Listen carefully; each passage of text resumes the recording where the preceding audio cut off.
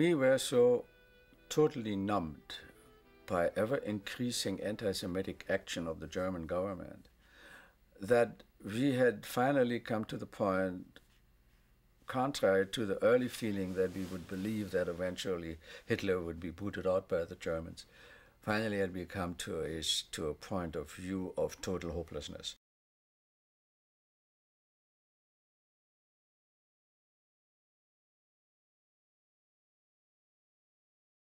At that point, my mom was driving to leave Germany, and my dad still didn't want to go.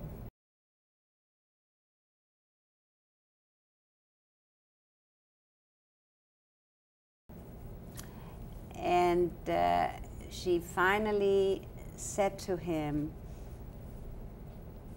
"Fritz, if you are not leaving Germany, then I will have to go alone with the children. I will not see my children killed in Germany. And I can't make you go, but you can't make me stay." And this is how my dad finally gave in. And then they tried to get out, but nobody, all the borders were closed. Our visa, our quota number, quote unquote, was too high.